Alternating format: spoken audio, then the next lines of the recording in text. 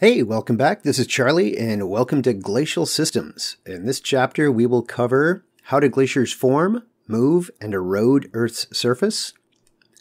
How does glacial erosion and deposition change landscapes? How does climate influence glacial processes? So the too long, didn't read the chapter version of this chapter is glaciers can be divided up into two broad categories. On one hand, there's alpine glaciers. Those are rivers of ice that flow down valleys. And then there's continental glaciers, which are sheets of ice that flow over flatter landscapes. Another big dichotomy or division would be thinking of landforms as erosional or depositional. So an erosional landform is made by removing material. That material is removed, it's transported, and then it's deposited someplace else where it makes a new landscape feature. So through this video, through these slides, I'll try to make it clear whether we're looking at an erosional or a depositional feature. And finally, Earth is warming. This should be a review. This is the warmest Earth has ever been while there have been humans alive on it. We have, as humans, have never seen an Earth that is as warm as it is today. So a glacier is a slow-moving river of ice. It flows just like a river, except maybe 3 feet a day, so very, very, very slow-moving. They form in areas of permanent snow. You need to have snow that lasts year after year. If all the snow melts back in the summertime, you can't have a glacier. In order to form a glacier, you need to have permanent snow year after year. The snow eventually, at the bottom, is compressed. The air bubbles get squeezed out. It becomes glacial ice, and after that ice becomes about 300 feet thick, it will flow under its own weight downhill under the influence of gravity. So the snow that becomes ice you could think of as metamorphic rock. It starts off as one material, fluffy snow. Over time, it becomes more granular. It becomes an intermediate product called firn, F-I-R-N. Firn is a more compact, more granular intermediate stage in between ice and snow. So instead of big flaky crystals, like if you took a box of cornflakes representing snowflakes, they're fluffy, they're flat, and you shook that box for a long time, eventually you just have granules of what used to be cornflakes. So you'd have a box of what would be firn, more granular. It's not flaky, it's not fluffy. It's more dense, like sugar crystals rather than cornflakes. And then as the snow continues to fall on top of that, it, as I said, gets squeezed out and you eventually get glacial ice. Once the ice is about 300 feet thick, about 100 meters thick, it will flow downhill under the influence of gravity. Glaciers cover about 11% of Earth's land area. Antarctica and Greenland are where most of Earth's ice is stored right now. During past glacial maximums, as much as 30% of Earth was covered with ice, so sea levels globally were about 360 feet lower, about 120 meters lower because of so much ice, so much water being taken out of the oceans and frozen as ice on the land. So on one hand, we have alpine glaciers. Those flow down a valley. They form from a snowfield. Typically, alpine glaciers form in a cirque, a bowl-shaped erosional landform formed by glacial erosion. At the head of the valley, as the alpine glacier flows downslope, it's a valley glacier flowing within a valley. And at the end, you could have a Piedmont glacier, where the valley spreads out onto a large plain, like in Alaska. We'll take a look at the Malaspina Glacier in a minute. That's a Piedmont glacier, where the narrow valley spreads out into a wide, flat plain. The glacier spreads out. And another option is you could have a tidewater glacier, where the glacier flows off into the ocean. The end of the glacier breaks off to make icebergs in a process called calving. So here's a diagram from the book showing a bunch of cirques. Here is another view of a different cirque. So you can see this is rock. It's been eroded away. This is a bowl-shaped depression. This is a cirque. And inside the cirque is a lake, and that lake is called a tarn. A tarn, T-A-R-N, is a lake inside a cirque. Here we have another cirque, bowl-shaped depression. The glacier in this case would have been flowing out of this depression to the left. And there's a tarn. Here we have a series of valley glaciers. So here's one cirque area, another cirque, another cirque, another cirque, sort of a broader area of snow accumulation. This one much more bowl-shaped, this one definitely bowl-shaped, and when the glacier flows downhill, it's going to form these lateral moraines and medial moraines. We'll look at those in a minute. Here's another view. This is Greenland, and so up here we have an ice sheet. The ice sheet flows through these canyons where it takes on the form of a valley glacier, and then they join up in a broader valley glacier that is a tidewater glacier. You can see the little bergy bits here at the end. Another alpine glacier flowing through a valley. It's also a tidewater glacier. Here is the view from your textbook of the Malaspina Glacier. You can see it's flowing down this valley, so it's constrained, it's thicker. When it opens up onto the plain, it spreads out and gets really, really wide. Here's a view of the Malaspina Glacier in winter. And you can see it's all covered with snow. In the summertime, the snow is going to melt away, leaving just the ice. So now you can see the snow field, or rather, this is all ice. There isn't snow on it, it's just ice. You can see how far it's extended in the past, and it's beginning to melt back. It's not flowing as far as it used to before it melts away. This is about 20 miles across. Very, very, very large. And then let's take a look on the ground at one of these areas of lateral moraine. And you can see here's the lateral moraines formed by the glacier pushing up, and then melting back, pushing up, melting back. Here's a tidewater glacier with a calving face making these bergy bits. Here is a calving face where the glacier's falling off into the ocean. Another picture of a glacier actively calving with these huge blocks of ice, and this could be 1,000 feet high. Incredibly large. Continental glaciers, the largest types of continental glaciers are called ice sheets. So that's what we see in Greenland. That's what's in Antarctica. Larger continuous mass of ice. Covers 80% of Greenland, 90% of Antarctica. The ice is so thick, the average about 2,000 meters, about 6,000 feet thick. The ice is so thick that it's actually pushing the surface of the land below sea level. It's actually depressing Earth's crust. So here's a cross-section of Greenland. This black line is sea level, and you can see in the interior of Greenland, the weight of the ice has been sufficient to depress the continental crust below sea level. In fact, if we magically erased all the ice, you could see much of the interior of Greenland is well below sea level. The same is true in Antarctica. Here we can see, again, this black line is sea level. You can see much of West Antarctica, much of East Antarctica below sea level. Again, if we magically removed all of the ice, you could see that much of the rock, much of the surface of Antarctica is well below sea level because of the weight of the ice pushing it down. After the ice melts, we'll take a look maybe at Hudson Bay. Hudson Bay was formed the same way. The thickness of the ice pressed the crust below sea level. Hudson Bay is now shrinking because the Earth's crust is bouncing back up. It's rebounding. There are other continental glaciers that are smaller than an ice sheet. We have ice caps. Those are circular. They cover less than 50,000 square miles. Smaller than an ice cap is an ice field. Not extensive enough to form a dome like an ice cap. The Vatnajökull Glacier is one of the largest glaciers in Europe. It's famous because there's a volcano underneath it.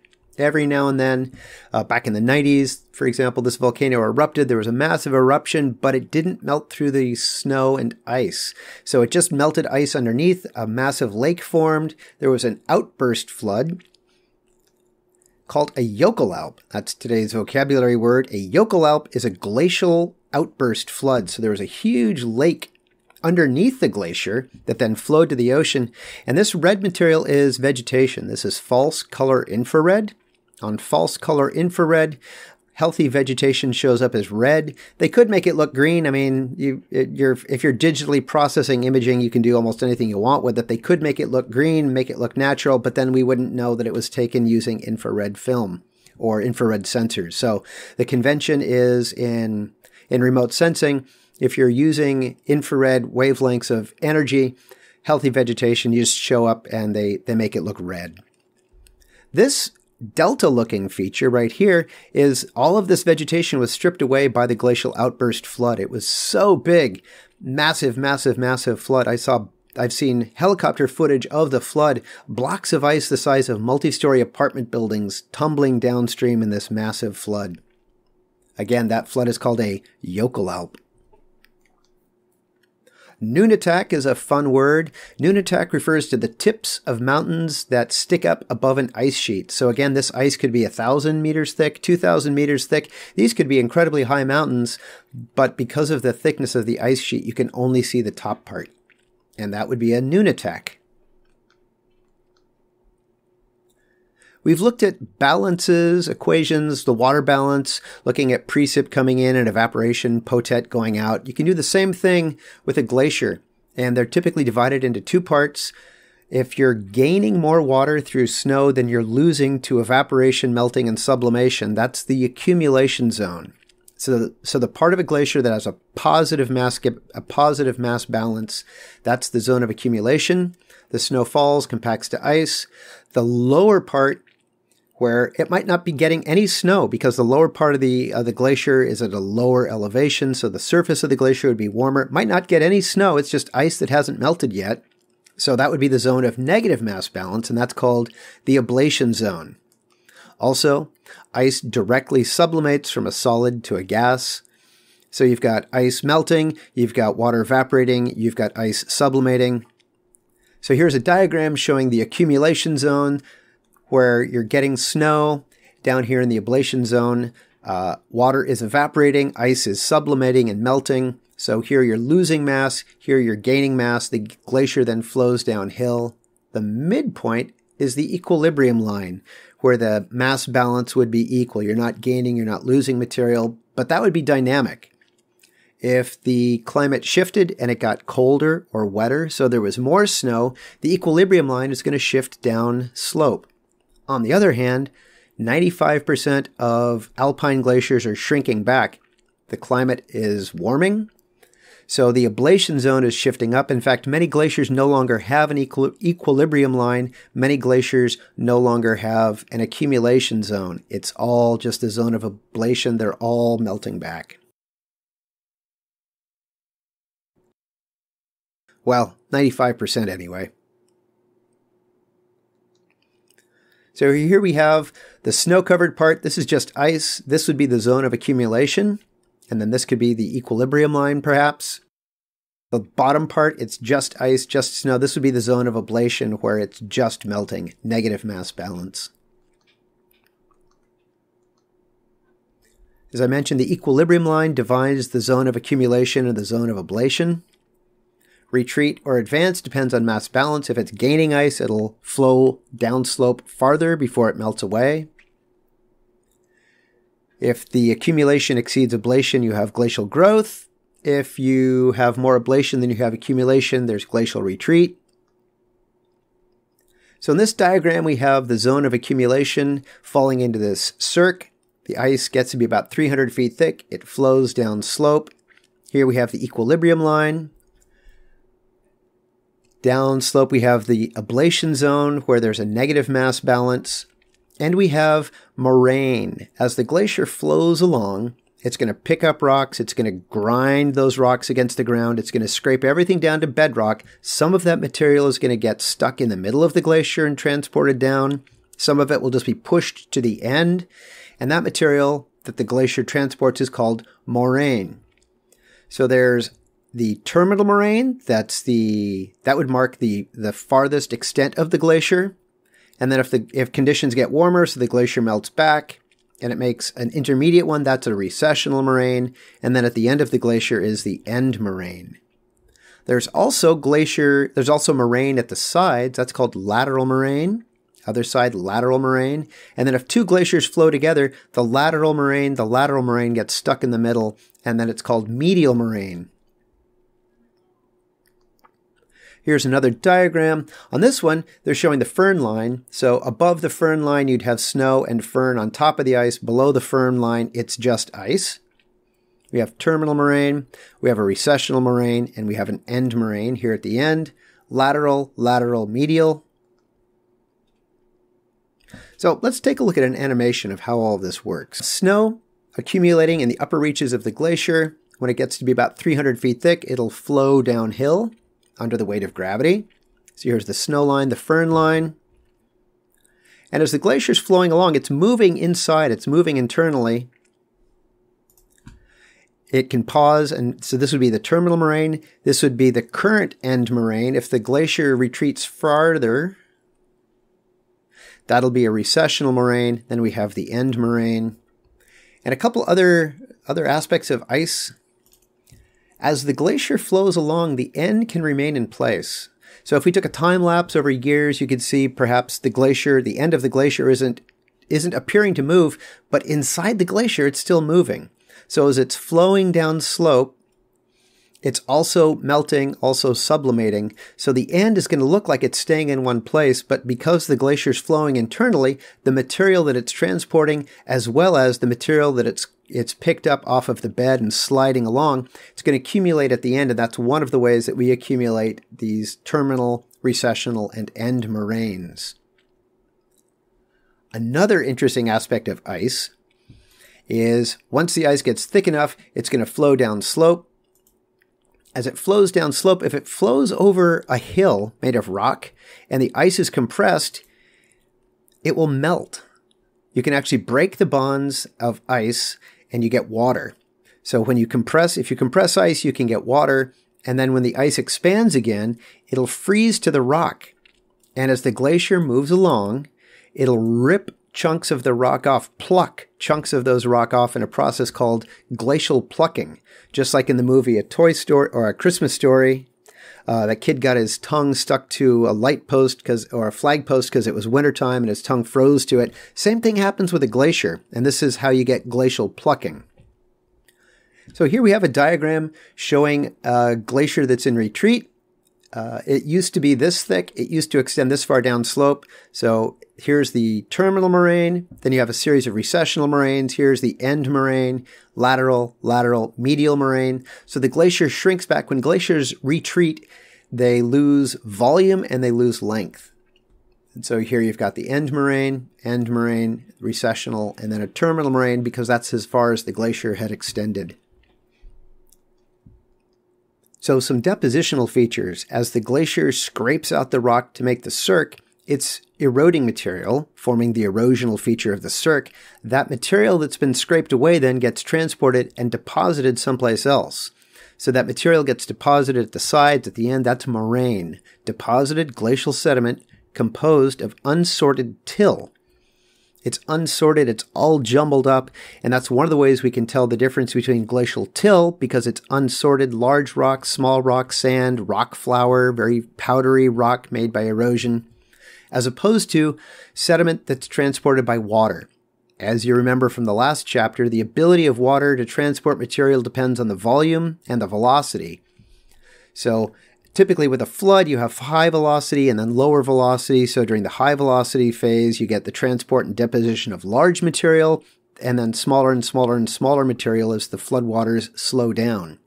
So you get a sorting of large material on the bottom, smaller, smaller, smaller on top. But the moraine, because it's transported by a glacier, everything gets moved. Boulders the size of houses, sand, flour, everything in between. So we've got lateral moraine along the sides. We've got medial moraine at the middle of the glacier. Terminal moraine at the farthest extent. Recessional moraine where the glacier paused. So here we've got a top view of a glacier. We've got lateral, lateral, and medial moraine. Diagram showing lateral, lateral, medial, terminal, end moraine. I would call this a recessional moraine. This would be the end moraine. This would be the terminal moraine.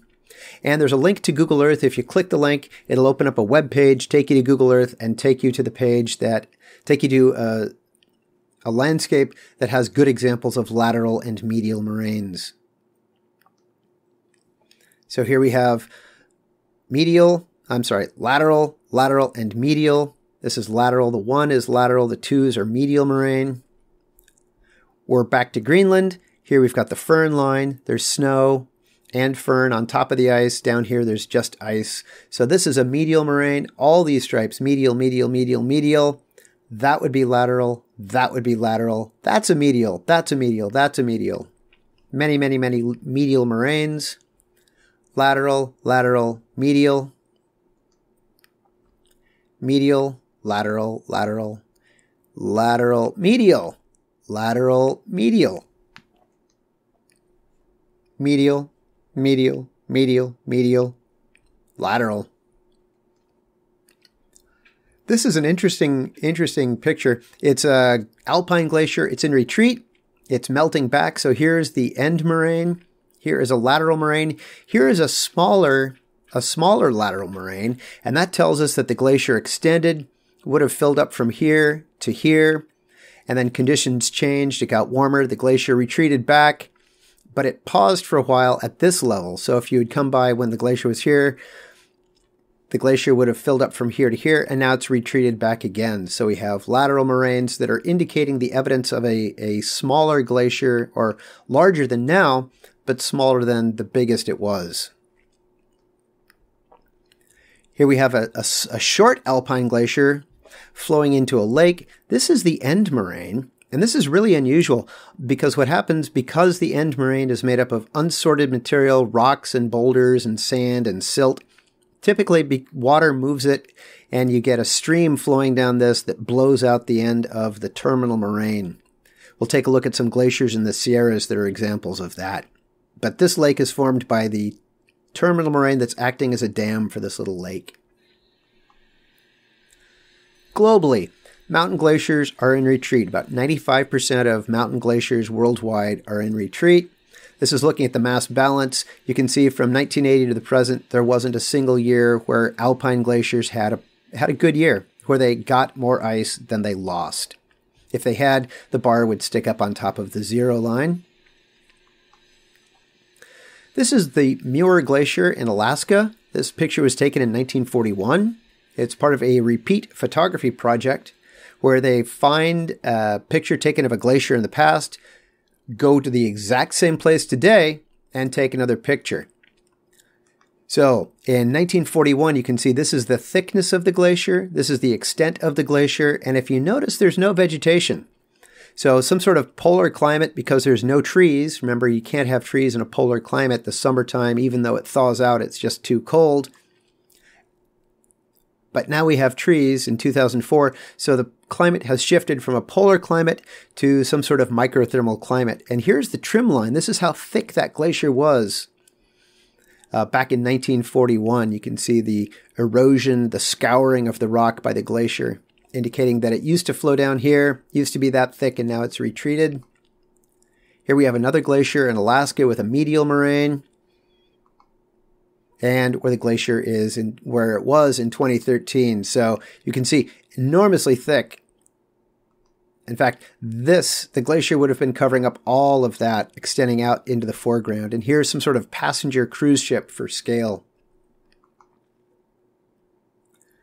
This is a video of sea ice.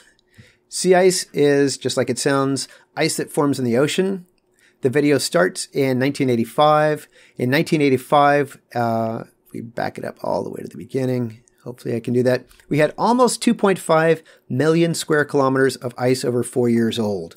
So to make sea ice, you need to have it be well below freezing. You're actually freezing salt water. When the salt water freezes, it squeezes out the salt and you end up with fresh ice. And if that ice doesn't melt in the summertime, it'll get thicker in the winter. If it doesn't melt in the summertime, it gets thicker in the winter. So the older the ice is, the thicker it is. Polar bears, walruses, seals depend on the thicker multi-year ice. The 1 to 2 year old ice, it's too thin and it can't support their weight. So polar bears hunt on the ice. Walruses and seals use the ice to feed, to rest, to raise their young. And if I click on the video, we can play it through. You can see over time, not only the area of ice is getting smaller and smaller, but the relative proportion of multi-year ice is also declining. So here we have September 2016. You can see that back in 1985, there was over 5 million square kilometers of ice in September 2016. Lots and lots of old ice, some younger ice, and now September 2016, almost no multi-year ice left. And there's a positive feedback loop to that. And the positive feedback loop works like this. As the planet warms, it melts ice. As the ice melts, it exposes dark water, which absorbs heat and gets warm. So in the fall, it takes longer for the ice to freeze. Because it takes longer for the ice to freeze, it's not as thick. So in the springtime, it melts faster. So there's open water for more of the year. So the water gets warmer, so it takes longer to freeze in the winter. Because it took longer to freeze, the ice is thinner, so in the spring it melts away faster. This also kicks off a second positive feedback loop, and that's from shipping. So if you're taking goods from Europe over to North America, especially the West Coast, the easiest way to do that is via what's called the Northwest Passage. This route over the top of the world going over the North Pole is way shorter. However, it's been impossible until recently because of the extensive ice. It is anticipated that we will see entirely ice-free summers in our lifetime up here in the north. Another aspect of increased shipping is the cargo ships burn oil. And the exhaust from that is very black, like diesel exhaust from 18-wheelers. That diesel exhaust, or the oil exhaust, the black carbon settles out on the ice, making it black so it melts faster. So there's less ice, so there's more ships. So there's more carbon, so there's less ice, so there's more ships. So at least two really destructive feedback loops going on in the Arctic with regards to losing sea ice. Here we have a view of sea ice. At the North Pole, there's nothing but ice. There's no landmass like there is in Antarctica. In Antarctica, there's a huge continent, but at the North Pole, it's just ice over water. Glacial movement is pretty slow. The fastest glacier, the Jakobshavn Icebreak, moves about 100 feet a day. Some glaciers aren't flowing at all, like an ice field. It might be so small that it's not thick enough for it to flow downhill. It might move 1.5 feet a year. Typically, glaciers flow about 3 feet a day, about 1 meter a day. The top is brittle because there's not a lot of weight on it. The center and bottom, there's enough weight that it flows like a plastic. And so it'll actually deform under the weight of the ice that's above it.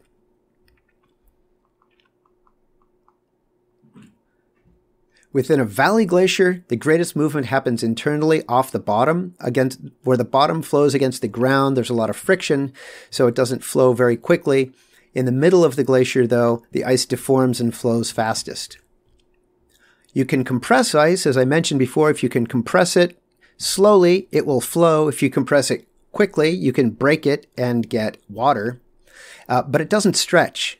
Instead of stretching, it just breaks and makes these cracks called crevices. So at the bottom of the glacier, it's sliding along. That's called basal slip. The upper portion moves faster than the lower portion because of friction, exactly like a river. Exactly like a river. Where the river's flowing against the bed, it's going to be slower than the center part of a river. Crevices happen when the ice tries to stretch. Some glaciers have surges where they'll flow very quickly for a couple days, and then they'll not move, and then they might jump forward and then not move. So here we have a side view of a glacier flowing over the ground. On the upstream side of these humps, there's melting. So you've got water. The water expands, freezes, and then there's plucking. We've got crevices forming. So if the ice tries to stretch, that's how you get crevices, like if the ice was flowing over what is going to become a Rouche Montagne, which we'll talk about later. You can see that this radius is smaller than this radius. But at this point, this length is the same as this length, but now this length is much shorter. The ice can't stretch, so instead you just get these huge cracks called crevices caused by tension. Another view, you can see the tension zone. You'd expect to see crevices. Crevices. Glaciers erode and transport sediment. There's glacial abrasion. In fact, one of those big things, so this will be the third big thing, is that glaciers, as they move along, they will scour and scratch and remove material. You get abrasion, you get plucking, so that material is being eroded and weathered. And then the biggest thing with glaciers is stream cut valleys are V-shaped. Glacial valleys, once a glacier flows down a V-shaped valley, it will remove material and become a U-shaped valley. Pre-glacial, V-shaped. As a glacier flows down it, it'll erode that material and you'll get a U-shaped valley. That is the biggest, most important.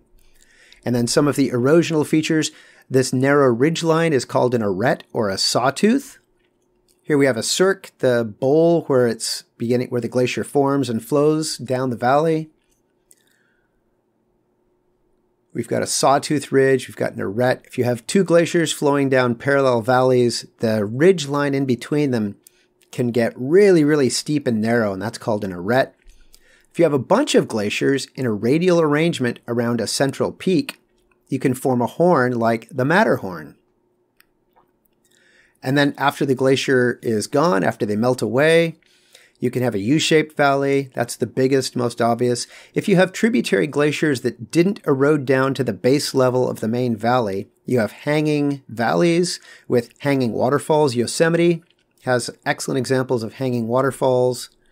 If there's a string of lakes in this valley, a lake, so it'd be lake with a stream, lake, stream, lake, stream, lake, stream. Those are called paternoster lakes. We'll take a look at those later too. Paternoster lakes. A horn, a tarn, a low spot on a ridge line is called a col. You could, or a pass. I think this is a much better col. I would have put that right there. That's a better col. Here's another col. It's just a low spot in a ridge line. We've got cirques, we've got arêtes, the col, the pass, the horn, the erosional feature. U-shaped valley is the biggest, most obvious indication that a valley has been shaped by a glacier. Talus slopes are slopes made of loose rock. That freeze-thaw weathering that happens a lot in alpine areas makes loose rock. It tumbles downhill, comes to rest at the angle of repose, forming talus slopes. Glaciers also will pick up and transport rocks, boulders the size of houses, and then when the glacier melts back, that rock is just dropped wherever it was. And those are called glacial erratics. We'll look at some pictures. To be a really cool glacial erratic, it helps if you're a different rock than the rock you're dropped on top of. Tarn, that's a lake in a cirque. Paternoster lakes are a chain of small circular lakes that are going down a glacial valley. They're called Paternoster lakes. I think Louis Agassiz was a Swiss geomorphologist. He gave a lot of these names, created a lot of these names. Paternoster comes from our father. Evidently, somebody thought they looked like rosary beads because you've got a little round lake and then a stream and little round lake and a stream, little round lake and a stream, just like rosary beads. Hanging valleys. A fjord, if you have a valley that's then flooded with seawater because sea level rose. That's how you get a fjord. Typically have very steep sides. You might have seen these. I'll try to include some videos of people in wingsuits, typically in Norway, flying off of the tops of these fjords. Glacier retreats, leaves behind a deep valley. Sea level rises and floods it. So let's take a look at some glacial landforms. So here we have an arête, a very steep, narrow ridge, a horn, a cirque, a col. This would be 1, 2, 3, 4, 5 Paternoster lakes down this U-shaped valley. This ridge line would be an arête. That would be a col. That's a really good col. These are the minarets. These are down by Devil's Postpile, down by Mammoth Lakes. Very steep ridge line. The Matterhorn is a good example of a horn. Another view of the Matterhorn. Hanging Valley in Yosemite. Hanging Valley with a hanging waterfall. Another view, this is Bridal Veil Falls in Yosemite Valley. Here's Half Dome. Half Dome was not removed by a glacier. That's not why it looks like that. It looks like that due to joints, those cracks in the rock. These are granite lakes up in Yosemite in Tuolumne Meadows. This is a cirque. And this is a tarn. Lake in a cirque is a tarn. This is a cirque, that erosional landscape. So this would have been filled up with snow that would have been compacted to ice and then slowly flowed down slope. This is just an example of frost wedging. Water gets into the cracks in the rock, breaks it apart, giving it this blocky appearance. This is a glacial erratic, perched on top of, and you can't really see it, but this brownish rock down here is incredibly smooth, and that's glacial polish. As the glacier flows over the landscape, it picks up rocks and it grinds those rocks against bedrock, and eventually the rock gets so finely ground up that it becomes powdery. And that acts like a polishing paste, that as the ice flows over the land, over the rock, it'll actually get polished just like marble, and that's called glacial polish. And so we know that this has to be an erratic because the only way you can have glacial polish is to have the ice flowing over the surface of the rock, which couldn't have happened with this rock here. This is on top of Lambert Dome. Another view on top of Lambert Dome, some of the other glacial erratics. A close-up of glacial polish, showing the striations. That's the technical term for these scratch marks that tell us which direction the glacier was flowing in.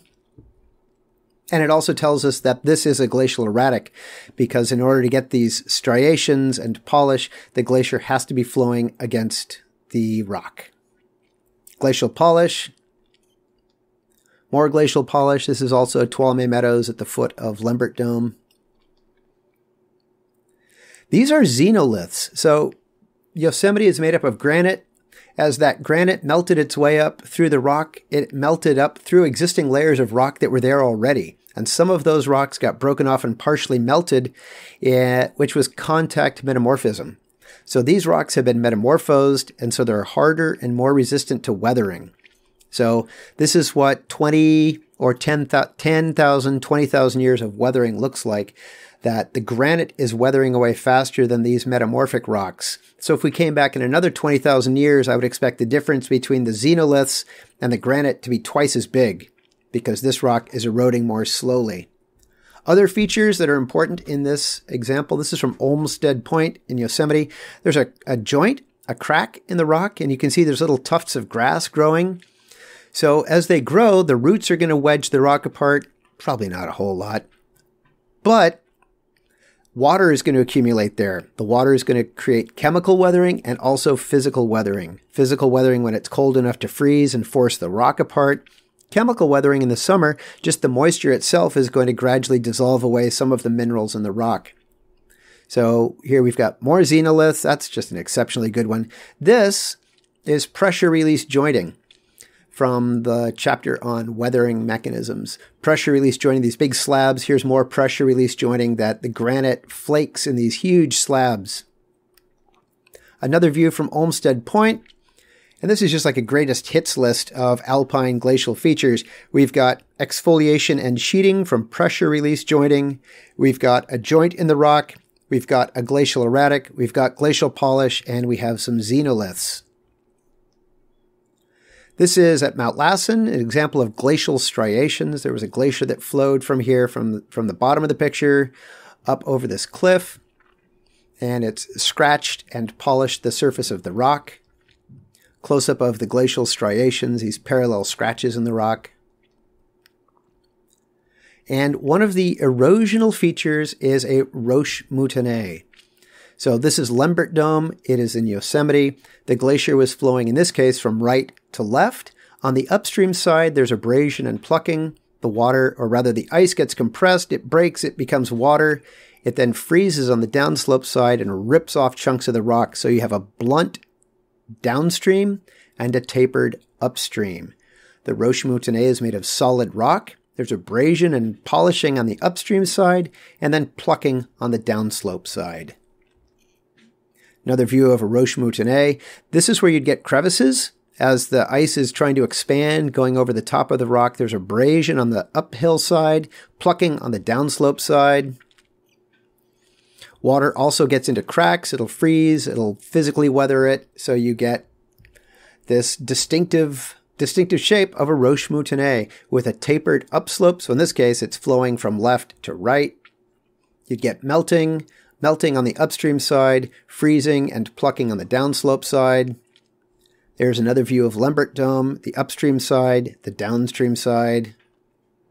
A little rock outcropping as a roche-moutonné, tapered upstream, blunt downstream. Another view, this is Lembert Dome. You can see the tapered upstream side and the blunt downstream side. Another view from Lembert Dome, some exfoliation and sheeting, some pretty swirls in the rock. Oh, this is Pothole Dome. That's another roche-moutonné up in Tuolumne Meadows in Yosemite. A view from the top of Lembert Dome. We've got exfoliation and sheeting. We've got chemical weathering going on because you can see these crystals are weathering out. Here we have a glacial erratic. I believe this is Greenland. So you've got little tiny glaciers flowing in to this larger glacier. Over here you can see it's a tidewater glacier because it's emptying out onto the ocean. You can see down here it's just ice, and up here there's snow on top of the ice. So right in here would be the firn line. Same thing over here, you can see the firn line. There's snow on top of the ice, and down here it's just ice. And a fjord. So this is a valley that would have been filled by a glacier 20,000 years ago. 20,000 years ago, sea level was 360 feet lower. And then as the glacier melted away, as glaciers globally melted away, the glacier would have left this valley, and then sea levels came up and flooded the bottom of it. So you end up with these steep sides and a flooded bottom. So you get the glacier extending down. Here you have the pre-glacial landscape. 70 million years ago, this is what it would have looked like, with just a plain. Glacier extends down, forms this valley, but then everything melted, sea level rose, and so that valley gets filled with water. This is Norway, a bunch of different features, a glacial tarn, a U-shaped valley, that's a fjord, another glacial U-shaped valley, that's a fjord. Continental features. Let's talk about continental features. Here we have a glacier in retreat. It would have extended out to here. And in fact, that's really convenient because we've got the orange ground and the green ground. So the green part is the outwash plain, and the orange part is the till plain. Till, moraine, they're kind of synonymous. So the material that's transported by the glacier is till. Here we have glacial till. It would be unsorted. Large rocks, small rocks, powder, flour, all of it mixed in together. But then wind and water are going to wash that out to the outwash plain. So the outwash plain, it would be sorted out by size depending on stream flow or wind speed. You could also have a delta where these streams are flowing underneath the glacier. They could form deltas. Streams under the glacier will also form eskers, and I'll talk about eskers. Underneath the glacier, you'll get these mounded piles of loose sediment called drumlins. We'll look at drumlins in a bit. So we've got an esker. An esker is a stream bed that's on top of the ground. So this stream flowing under the glacier is actually going to melt up into the glacier. It's going to transport material, and then when the glacier melts away, the stream bed is going to be revealed as being on top of the ground, which is really different. We also have a kettle lake. I'll talk about those, and little piles of sediment called kames. So typical depositional landforms produced by continental glaciation. The biggest erosional feature formed by continental glaciations would be the completely flat Northeast and Midwest of the United States. That this sheet of ice, because it's so huge, just planes off everything down to bedrock. And then when the glacier retreats, you're left with random piles of loose debris, forming deranged drainage, swampy areas, high to low ground. There isn't really that pattern, so you get lots of swampy areas, lots of poorly drained areas, and wandering streams called deranged drainage. So we have drumlins, we have eskers, we have kames, we have kettle lakes. You could have a delta. Outwash plain is the part that's made of material that got washed out from the till plain. So another view, you've got the glacier back in the day, streams flowing under the glacier. That's going to make an esker when it retreats. You've got, this would be glacial till, and then down here, this would be outwash plain. And across the Midwest, those glaciers extended here down into Illinois and Indiana and Ohio, Pennsylvania. So moraines, recessional moraines all the way down across the Midwest, huge lobes because they would have advanced and then retreated. The Great Lakes were also carved out by these sheets of ice.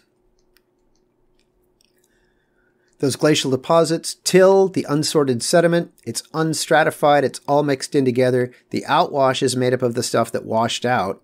So it's sorted, stratified. Yeah, this is till. It's moraine. You can see there's large rocks. They're blocky, they're angular, they're mixed up with powder, rock flour, sand, silt, all that stuff jumbled together. Beautiful picture of glacial moraine. This would be stratified sediment. So you can see right here, those rocks are slightly larger, then it gets smaller. These rocks, or this sediment's all much finer grained. The larger the grain, the faster that water had to be traveling to transport it. And so you get this layer after layer after layer. This would be formed of floods with higher speed and then lower speed and higher speed and lower speed water, making the outwash plain. So again, it's really obvious whether you're looking at moraine or you're looking at outwash. So down here, you can see the outwash. If this glacier melted back immediately, this would be a till. This is outwash. Glacier, tributary glacier coming down. This would be then medial moraine. Some depositional features. Here we've got the words eskers. That's a stream bed that's going to be actually on top of the ground. They form along the channel of a meltwater stream. Drumlins, they look like whales swimming upstream. Those are deposited till, streamlined in the direction of movement. A kettle lake. Yeah, kettle lake forms when an isolated block of ice is left behind. Sediment will accumulate around it. It'll melt away, leaving a hole that then fills with rainwater.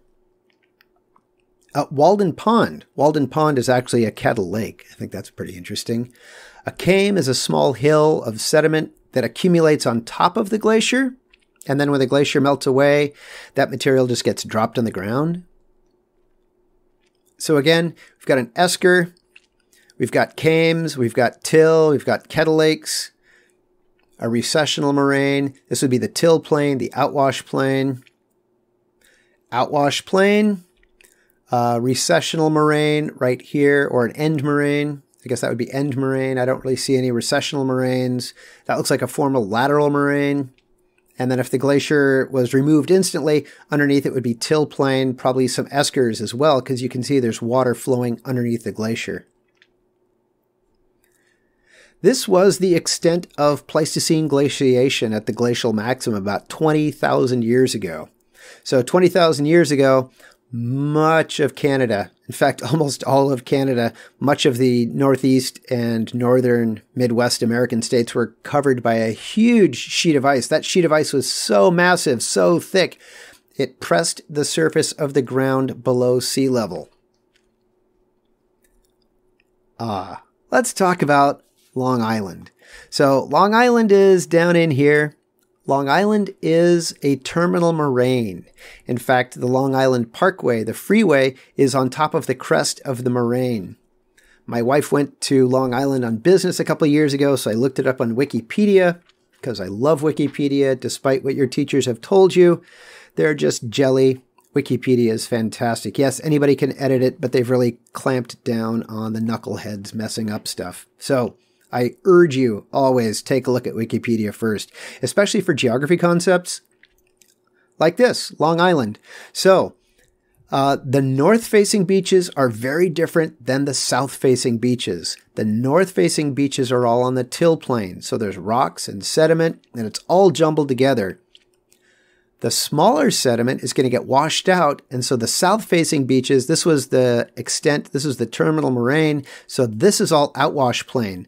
So the southern beaches, the south-facing beaches on Long Island have sand. The north-facing beaches have rocks, and that's because this was till plain, and this is outwash plain. That would be a great extra credit question for the final exam. So here we have a glacier flowing along. We have a tunnel under the glacier with a stream flowing through it. We have these depressions on top of the glacier.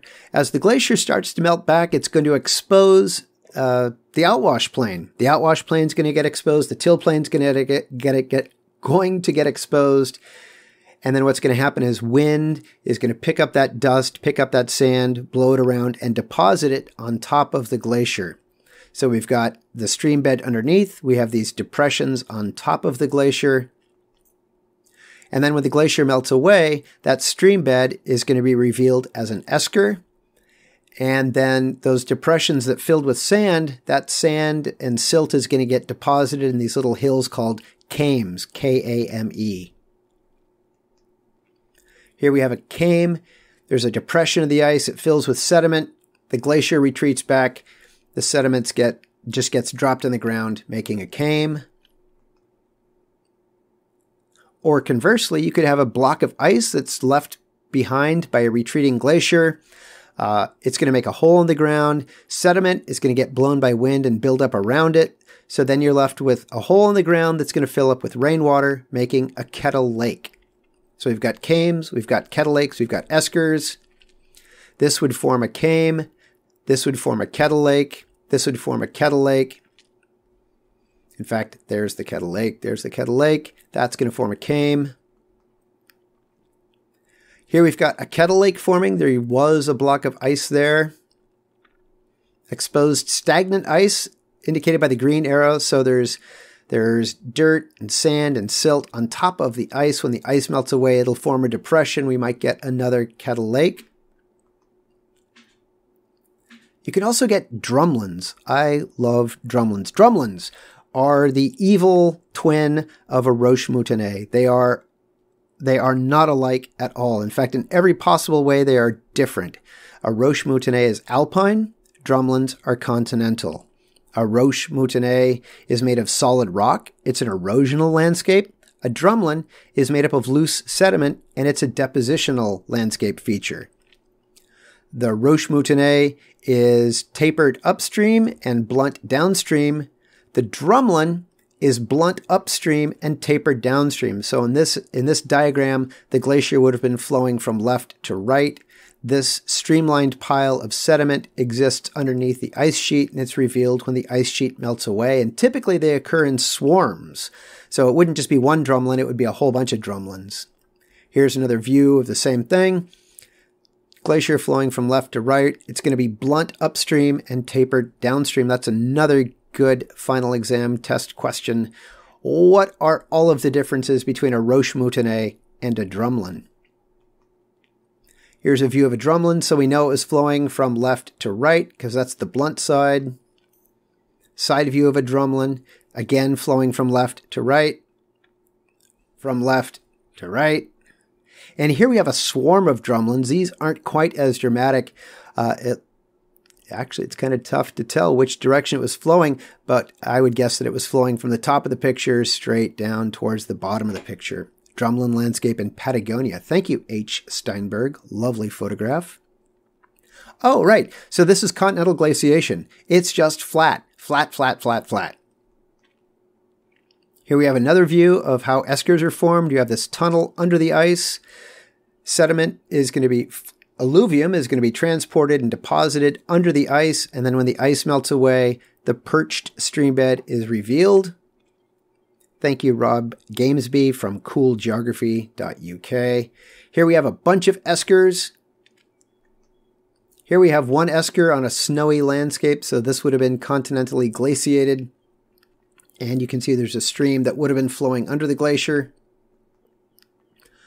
This is an esker, again, continental glaciation.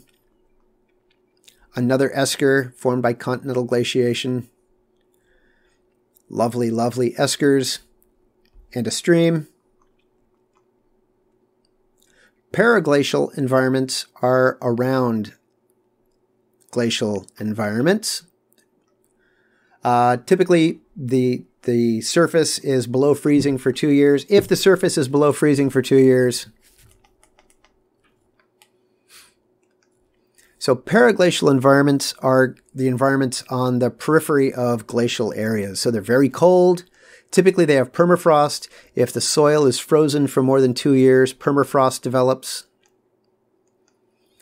Permafrost exists in places where it's frozen year after year after year. So you get it at high latitude areas or high elevation areas. So you could have Arctic permafrost. You could also have high elevation permafrost. Here's the distribution of permafrost. You can see it's centered on the North Pole. So this would be alpine permafrost. It's high in elevation. This would be Arctic permafrost. It is high in latitude. Permafrost, as you should remember, is of concern because it's thawing. And as it thaws, the organic material breaks down by bacteria. And the bacteria release methane. Methane is a very powerful greenhouse gas. So here we have areas that we think will be thawed by 2050, by 2100, and by 2100, only the yellow areas we think will still have permafrost. The rest of it will have thawed out. There's the active layer on top. In the spring, the active layer is going to thaw. In the wintertime, it's going to freeze. You could get daily or seasonal freeze-thaw cycles up at the top layer of permafrost. Down below, though, it's going to remain frozen year-round.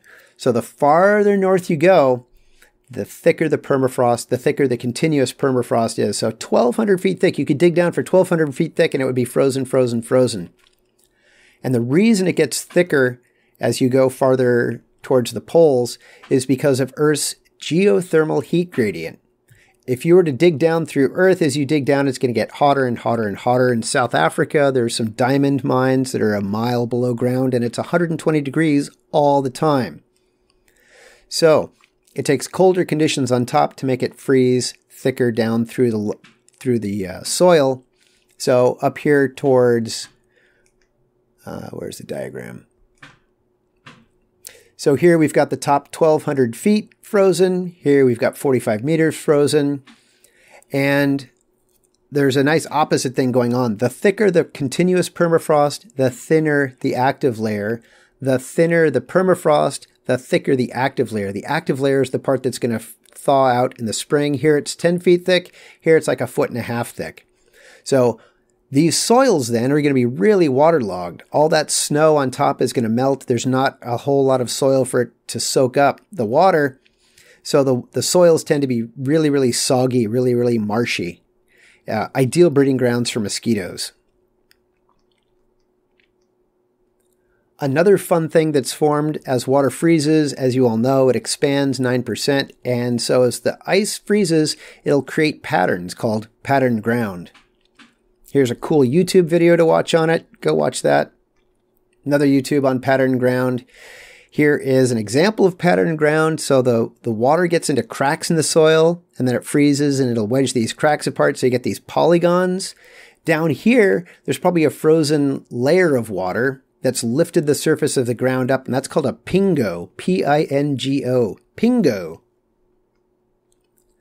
A very large pingo formed by frozen ice or frozen water. Ice. Ice. Here we have patterned ground. The gradual expansion and contraction and expansion and contraction of moisture in the ground creates these circles. They're not created by animals or plants. It's just the natural freeze-thaw cycles, which is really interesting because scientists have seen patterned ground on Mars. Here's a cross-section showing how you get ice wedges, making these polygons, and then a pingo. Mass movement. Solifluction, which is like soil creep. The soil gets kind of soupy and gradually oozes down slope in these big lobes. So it's happening very slowly on the time scale of years, just gradually working its way down under the influence of gravity. You can melt permafrost. So Yeah, you should never build a house directly on permafrost because you'll melt the permafrost and then your house will collapse into a pit of mud. So if you're building in permafrost, typically they have to put them up on pilings, on stilts, to keep them off of the ground, to keep it from thawing the ground.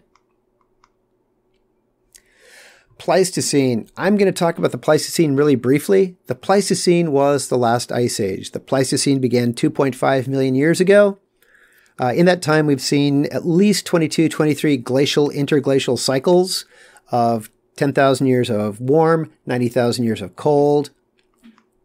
Pleistocene began 2.5 million years ago, ended about 11,700 years ago. YA is years ago. Depending on where you are in the world, the Pleistocene ended around 20,000 to about 10,000 years ago. So here we've got the Pleistocene. And things were different. Ice Age temperatures and landscapes were very different. So during that glacial period, things would have been colder for 90,000 years and then 10,000 years of warm. Interglacial, 10,000. Glacial, 90,000. Deep sea cores, ice cores, all of that tells us how we know. Here's a shot. This is a map, a reconstruction of Earth as it was during the last glacial maximum with the massive ice sheets over North America, over Eurasia. Sea level was about 360 feet lower, so you could walk from Australia to New Guinea. You could walk from Indonesia to Malaysia to Thailand to China. You could walk from England to France. Heck, you could walk from Asia to North America. This is the Bering Land Bridge. All this green area was dry land. So about 18,000 years ago, this is the way it looked. There would have been ice-free corridors, we think, for humans to migrate out of Asia into North America, roughly 18,000 years ago. Well, this map is showing the way Earth looked about 18,000 years ago. There's another view showing what the dry land was about 18,000 years ago.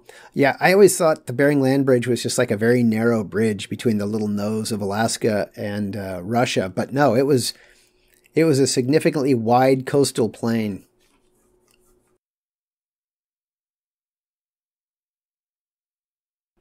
So during the Pleistocene, which began 2.5 million years ago, there were wetter and warmer periods called pluvial periods. And during those pluvial periods, we had lakes, large lakes. The pluvial period during the Pleistocene from like 12,000 to 30,000 years ago, the American West was filled with lakes. Lake Bonneville, Lake Lahontan were the largest lakes in North America. Lake Bonneville has evaporated away, and now it's an eighth of its former size. And we call it the Great Salt Lake. In fact, Bonneville salt flats are the result of the evaporation of Lake Bonneville. So 18,000 years ago, massive ice sheet, 10,000 feet of ice over what is now Hudson Bay, which is why Hudson Bay is where it is. By 9,500 years ago, the ice had melted back from the US, was just found up in Canada. So here we have the purple areas were lakes. Death Valley was filled in with Lake Manly. Lake Lahontan was throughout this area. All of this would have been Lake Bonneville, which is now melted back to be the Bonneville Salt Flats and the Great Salt Lake. Here we have another view of California, the American West at this time. There were also massive outburst floods, these lobes, the little fingers of ice coming down that would alter the flow of rivers. There were a couple times when massive lakes built up that were held back by ice dams. When those ice dams broke, massive floods scoured across Idaho and Washington and Oregon and made these features called the channeled scablands. So you've probably seen after it rains in the gutter, little ripple marks made by the moving water. Well, in the channeled scablands, there are ripples, but instead of them being just a couple millimeters high, they're like 100 feet high. It took a high school or a middle school science teacher to look at it and realize, oh my gosh, these hills, these parallel hills, are actually ripple marks from a massive, massive flood. And then he had to figure out, how the hell did this happen? J. Harlan Bretz was the guy's name. I've put some videos in the playlist for Glaciers. I hope you check him out they're just absolutely staggering. The volume of water, the massive, massive, massive reshaping of the Earth's surface by these massive floods, these glacial outburst floods, again and again and again during the Pleistocene. And there would have been humans alive at this time. I have no idea how they would have interpreted what was going on with these massive, massive floods. Another view showing what the Great Salt Lake would have looked like, Lake Lahontan, Lake Manly, some of the other pluvial lakes across the American West. We're done with that. Medieval warm, whatever. It got warmer a little bit in parts. It wasn't a global warming. It was just a localized thing. It allowed the Vikings to settle Iceland and Greenland. Then it settled back into a little ice age. Things got colder. Parts of North America froze. Glaciers expanded a little bit. Vikings were able to expand when it was warmer, and then they got chased back when it got colder. The reason for that, Milankovitch cycles. I'm not going to spend any time talking about it. This is all the stuff that we talked about from the chapter on climate change. We've got changes in Earth's orbit on a cycle of 100,000 years. The direction the axis points in changes on a cycle of 26,000 years. And the amount of tilt changes on a cycle of 41,000 years. Put all those things together and you end up with a pattern of 90,000 years of cold, 10,000 years of warm. Yeah. Temperature, carbon dioxide, and methane.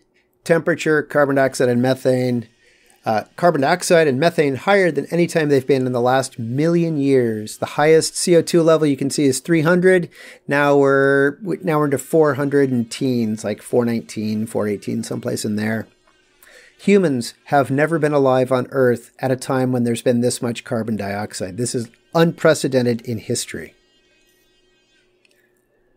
More Milankovitch cycles. As a result of global warming, these are wildfires in Iceland. Iceland, Greenland have been experiencing wildfires recently. As the planet warms, glaciers are shrinking almost everywhere. 95% of alpine glaciers are in retreat. There's a couple of glaciers that are getting bigger, but that's as a result of global warming. Those glaciers that are getting bigger are in the very narrow zone where it's colder, or rather it's warmer. It's warmer, so there's more water vapor, so there's more snow falling.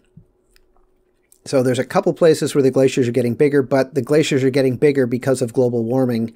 A warmer atmosphere can have more water vapor, so you get more snow. So it might be warmer in the summertime, so the glacier's melting back, but right now they're getting enough snow in the winter to more than make up for that.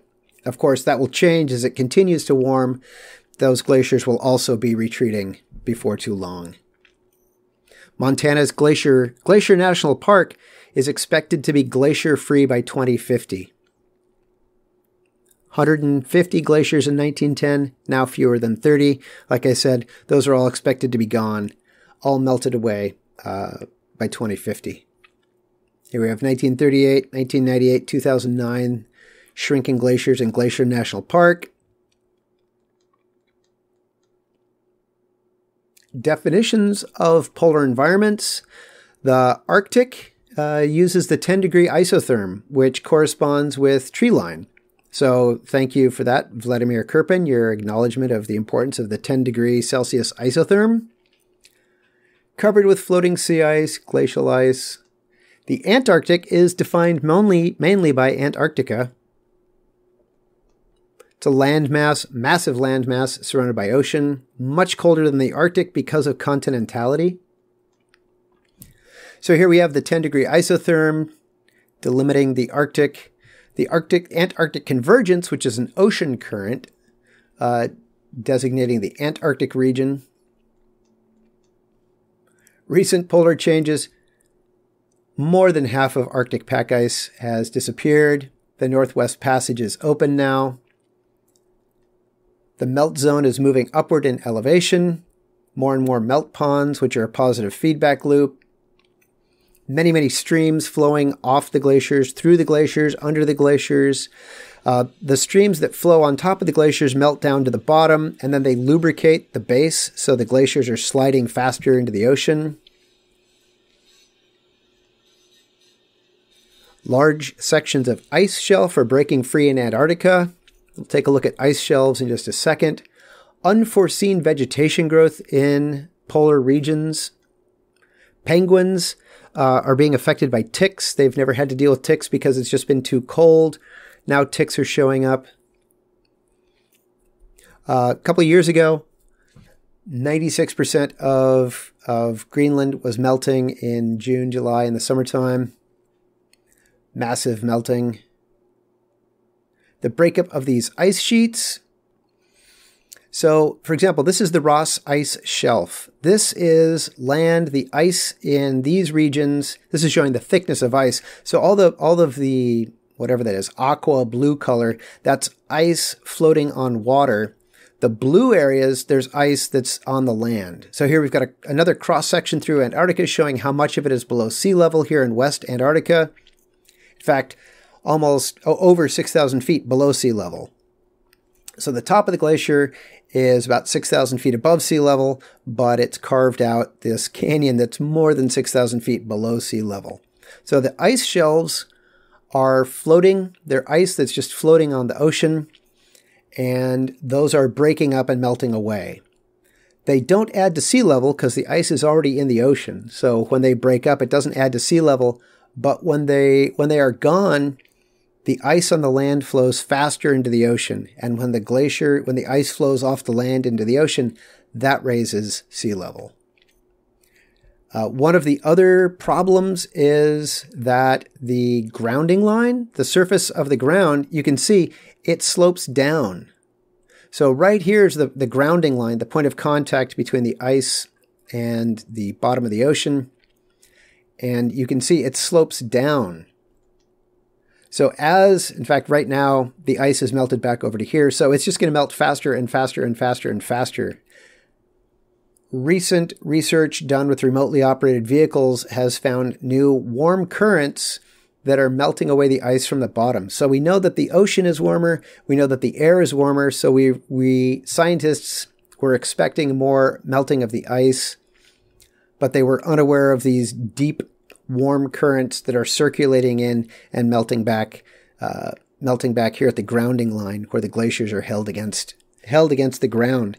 In fact, scientists often say that the ice shelves act as a cork holding the glacier in the bottle. So if you take the cork out of the bottle, everything's going to flow faster into the ocean. Here's another view. All of these are ice shelves. They're breaking up, they're retreating. And this is showing the rate of flow of ice. So here we have the red is high flow, and these areas are all ice shelves. So here, slow flow, here, very, very rapid flow. And as these ice shelves break up and melt, the ice on the land flows faster and faster into the ocean. Greenland, same thing. Melting, melting, melting, black carbon. Wildfires, another positive feedback loop. Black carbon from wildfires is settling out under the ice, melting it faster. So across the northern hemisphere, the wildfires are melting back the ice, which is warming the planet, which causes more wildfires, which produces more black carbon. And that's it for the chapter on glaciers. I hope you enjoyed it. And I'm going to make another just let's look at some Google Earth features for those of you that want to check out some glacial features in Google Earth. That's it for glaciers. I wish you good luck on your final exam.